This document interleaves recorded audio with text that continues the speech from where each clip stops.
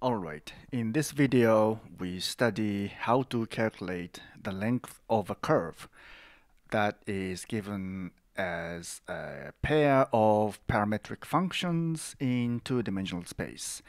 This is a very common application of integrals. Okay, let's start. So suppose we have two functions, x of t and y of t.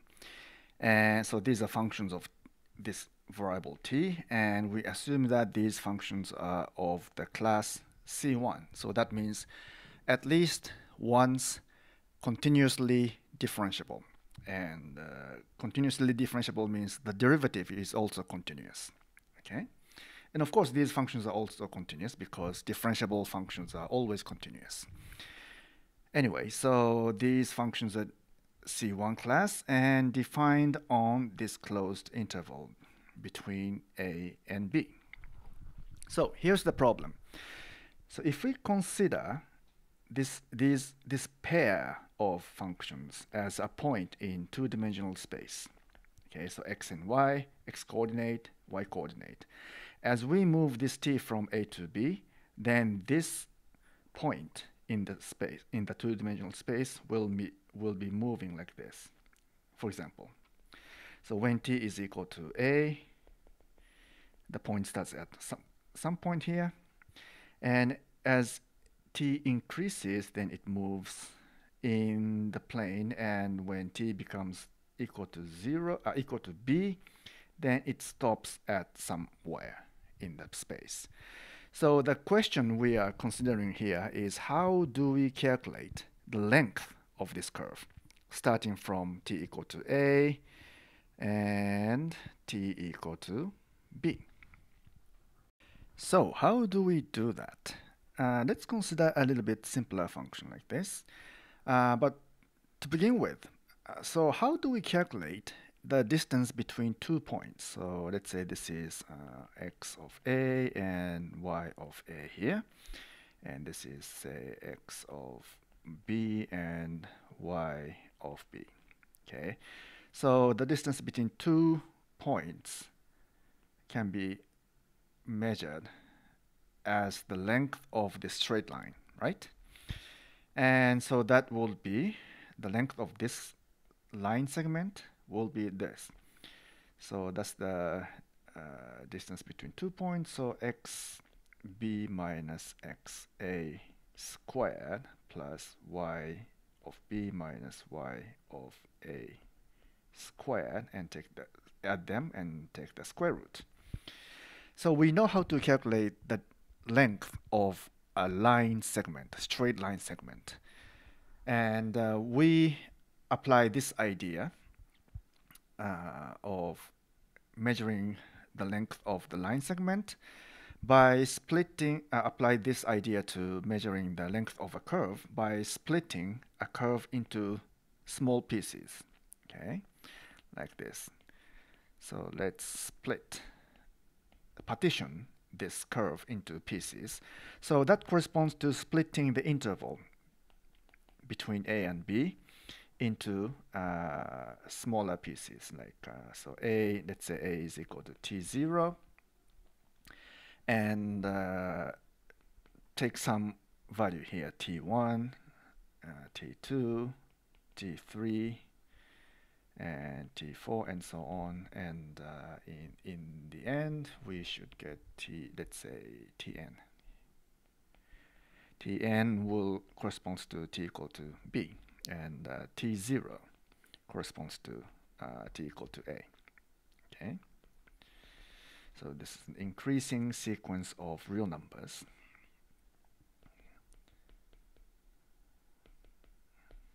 Okay.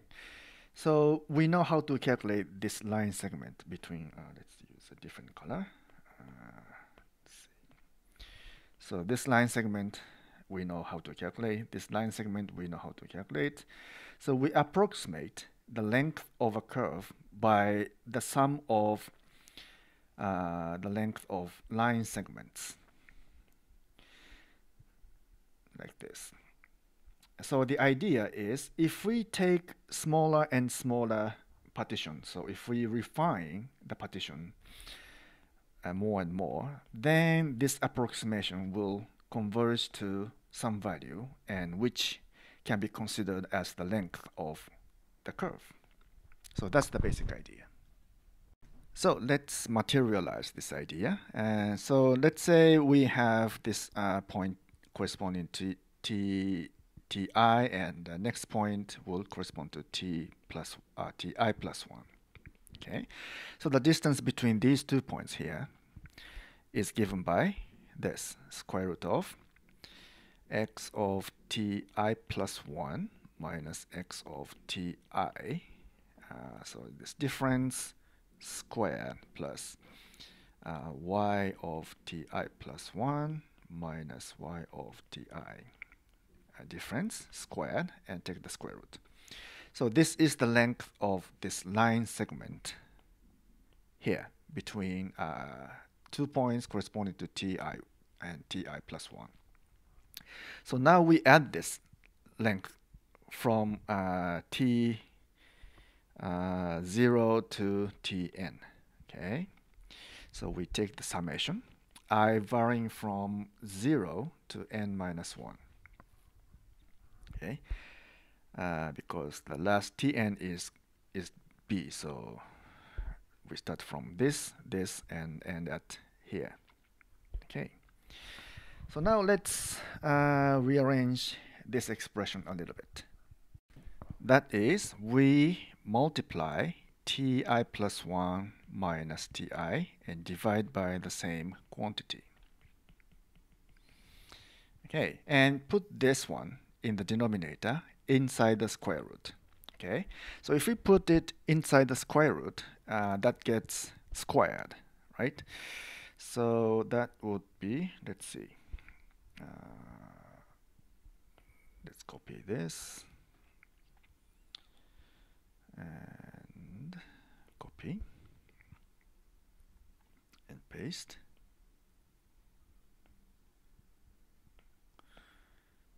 So that will be equal to everything divided by ti plus 1 minus ti squared. So that's everything inside the square root times ti plus 1 minus ti.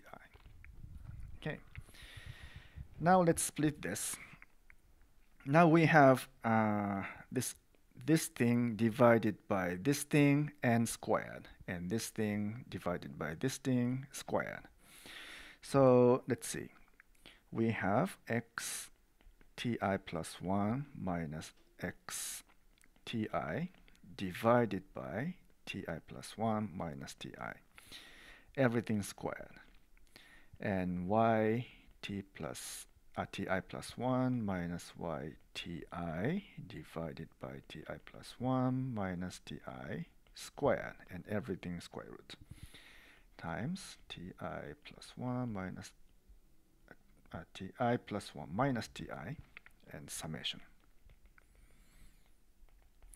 Okay, now look at this. This is the ratio between the change in x coordinate and the change in this parameter t, and same for this y.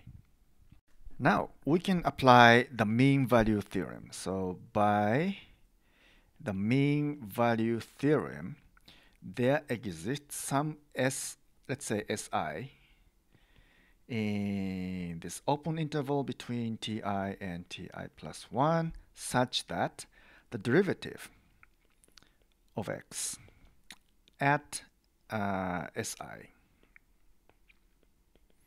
is equal to this ratio, x ti plus 1 minus x ti over ti plus 1 minus ti. And also there exists some other let's say s prime within the same interval, such that the derivative of y with respect to t evaluated at si prime is equal to the difference between y at ti and ti plus 1 and the difference between ti plus 1 and ti. Okay, so we have this. and this. Okay, so therefore this summation can be expressed in terms of these derivatives. Okay, so let's say let's name this quantity as L. Okay, so L can be expressed in terms of these derivatives. So square root and dx dt and si squared and dy dt at si prime squared plus let's write the difference between ti and ti plus 1 as delta ti. And now let's define a function h of t as this square root of dx dt as a function of t squared and dy dt as a function of t squared. Okay, and then define the maximum and minimum of this function within a subinterval. Okay, so let's put capital Mi as the maximum of this functional value h of t, where t is between ti and ti plus 1. And minimum value, minimum of this function h of t, where t varies from ti to ti plus 1. Okay, so if we use these values, then we can say that so this L, let's say this L is dependent on the partition. Let's call the partition delta.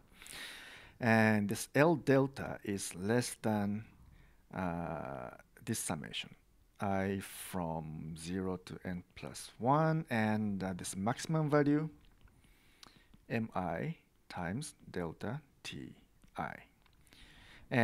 But this L delta is greater than this summation, I from 0 to n plus 1 and lowercase mi times delta Ti. Now, if we refine this partition delta into smaller and smaller intervals, then this one and this one will converge to the same value, and so that means this L delta should also converge to the same value. Then that value is defined to be the length of the curve. And if you look at this expression, then this summation becomes integral and this delta t becomes dt. And so after all, the length of the curve will be given as the integral of this function, dx dt squared and dy dt squared dt, and integrate from a to b. So the length of the curve is given by this formula. Of course, the curve must be defined in terms of a pair of parametric functions. Okay, so let's consider a simple example. First example is this. X of t is given as r cosine t, where r is a positive real number, and yt is r sine t. So what is this curve? This is just a circle, right? And suppose this parameter t takes value between 0 and 2 pi. Okay, so this is just a circle centered at the origin with radius r. Okay, so radius r. So when t is equal to 0, it's here. So as t increases, it goes around this circle. And when t is equal to 2 pi, it reaches the same point. So the length of the curve defined by these two equations is just this circumference of the circle. So we know that that should be equal to 2 pi times r, right? So let's see if we can really get this value by applying this formula. Okay, so x prime is negative r sine t, and y prime is r cosine t. So if we apply the formula, the length of this curve will be integral from 0 to 2 pi of square root of this squared, so r squared sine squared t plus r squared cosine squared t, dt. Okay. However, so r is assumed to be positive. Okay, so we can take this out. That is r and the square root of sine squared t plus cosine squared t, but that is just equal to 1. So this is equal to 1. So we have r dt.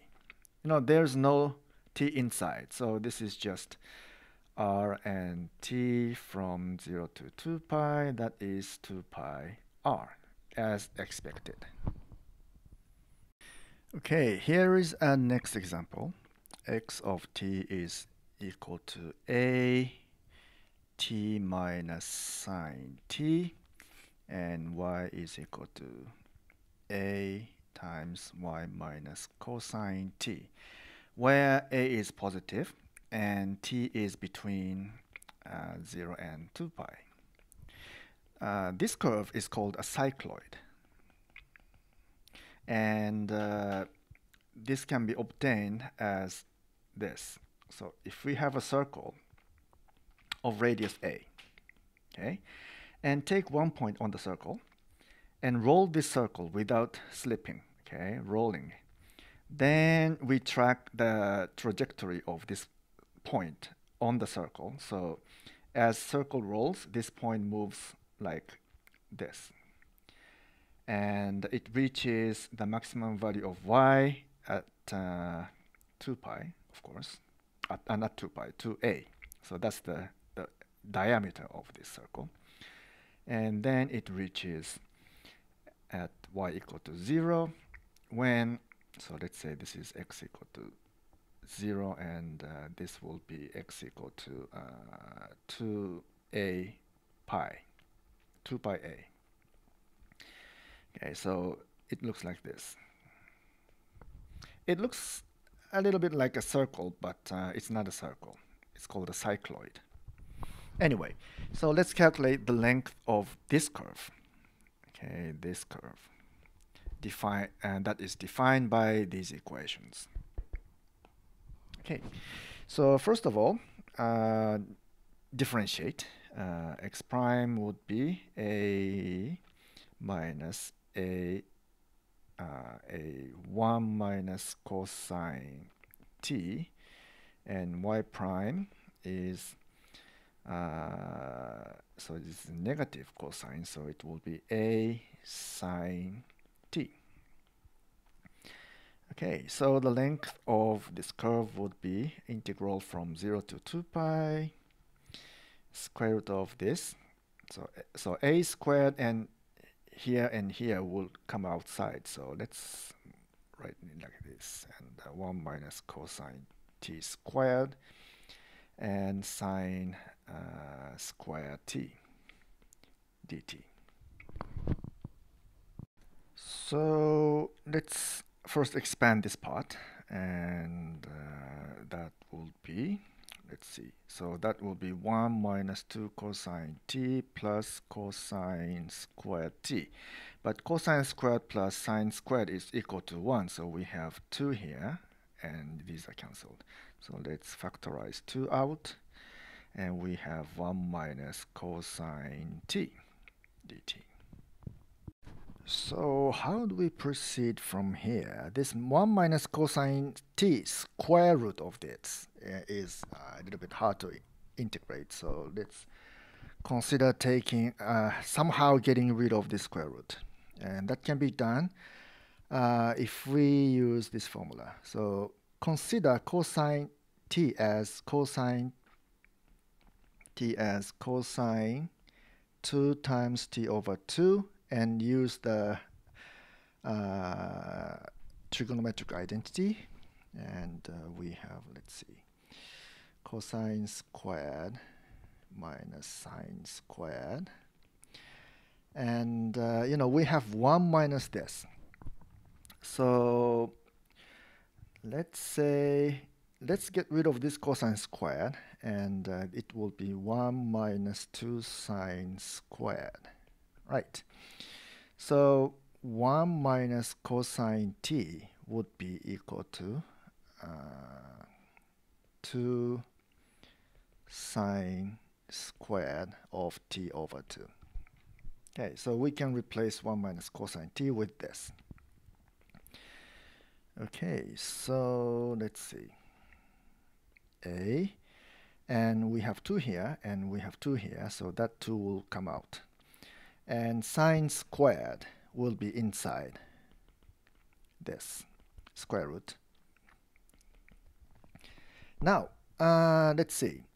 We want to get rid of this square root, and we have sine squared here, so that would be, let's change this, that would be absolute value of sine t over 2.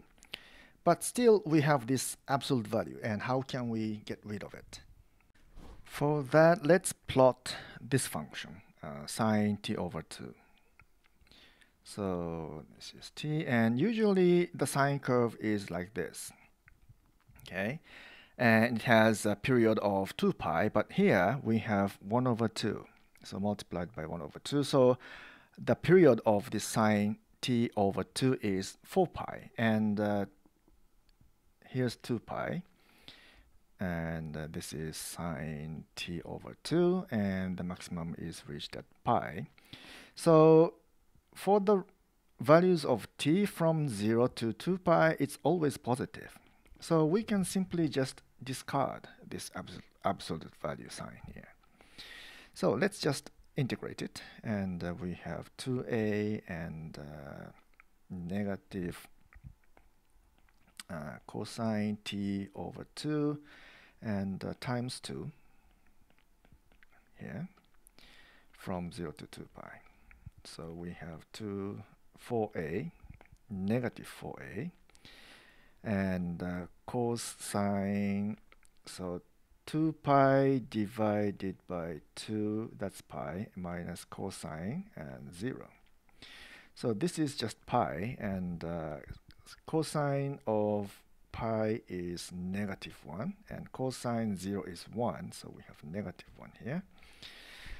So negative, negative, we have positive, and 2 times 4 is 8, so the result is 8a. So that's the length of this cycloid, this curve. Okay, so that's all for this video. See you later.